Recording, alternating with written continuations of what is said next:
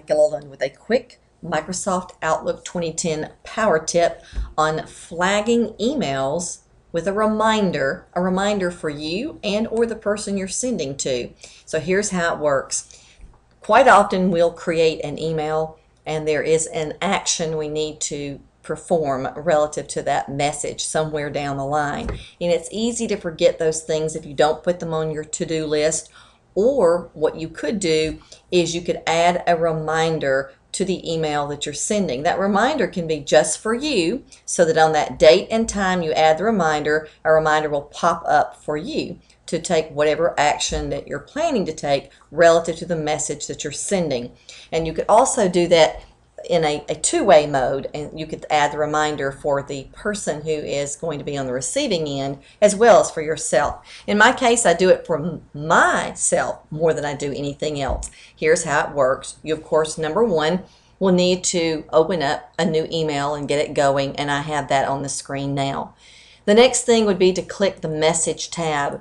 And from the Message tab, you'll have the message ribbon. And what you're looking for is the Tags group over on the right. Here's the Tags group. And in the tags, you have follow-up. When you click the down arrow, you can come down and choose Add Reminder. If you're like me, I want to be very specific about the day and the time that I get my pop-up reminder for the email that I'm sending off. So you'll choose Add Reminder. And as you'll look closely at my screen, up above it says Flag for Me, and then down below there's the option that says Flag for Recipients. So you can have it going both ways if you need it.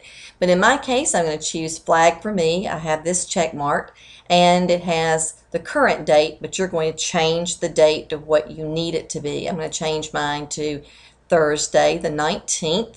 And then down below where the reminder is check marked, there is a time of 4 p.m. here, and I want to be reminded really early in the morning. And I'm going to choose 7 a.m. And then once you fill out the particulars, then be sure to click on OK. And if you'll look at my email screen very closely, right beneath the ribbon, and I'm pointing to it now, it says after this message is sent, it will be flagged for you with the following information, which is start by Thursday, July 19, due by July 19th, and then the reminder is set for 7 a.m. And then, of course, you would click Send to send your email, and on this date and time, you would have a pop-up reminder. So I hope you found this power tip helpful. Be sure to share it with friends that you think would benefit, and I'll have more power tips in Microsoft Office, Google Apps, social media, iPad productivity, and oh, so much more coming later. It's bye for now.